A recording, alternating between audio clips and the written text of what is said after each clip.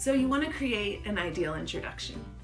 And you've gained attention, you've introduced your thesis, you've related your topic to the audience. What's next?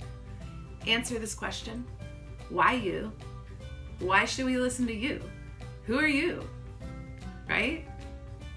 Who is this person telling me this, and why should I listen to them? You need to share your credibility with us. Why are you credible as a speaker? What is it about you and your experience that should lead the audience to trust you and the information that you're sharing? Now, this could be something simple, such as what you're studying in college or your work experience, or maybe even some individual experience that you've had in your life.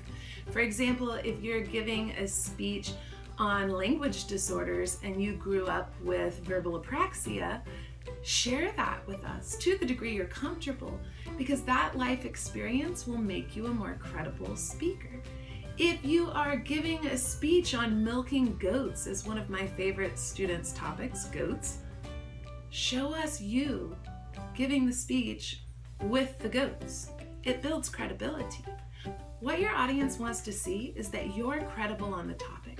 And if you can help them see that in the introduction, it's going to go a long way in helping you communicate your message during the speech. If you're looking for the final 5th step in the magical formula of creating ideal speech introductions, subscribe to my channel and find out more tech tips.